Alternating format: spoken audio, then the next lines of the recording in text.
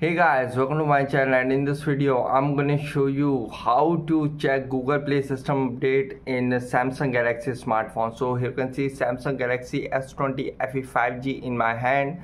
By this method you can check and update the Google Play system update in your Samsung Galaxy smartphone. Okay, to check it, first go to settings. Okay, now in settings scroll down to the bottom and go to about phone, and now in about phone go to, here you can see software information. Go to software information, and here you can see the software information, and you can see Google Play system update. Simply tap on Google Play system update, and you can see checking for update.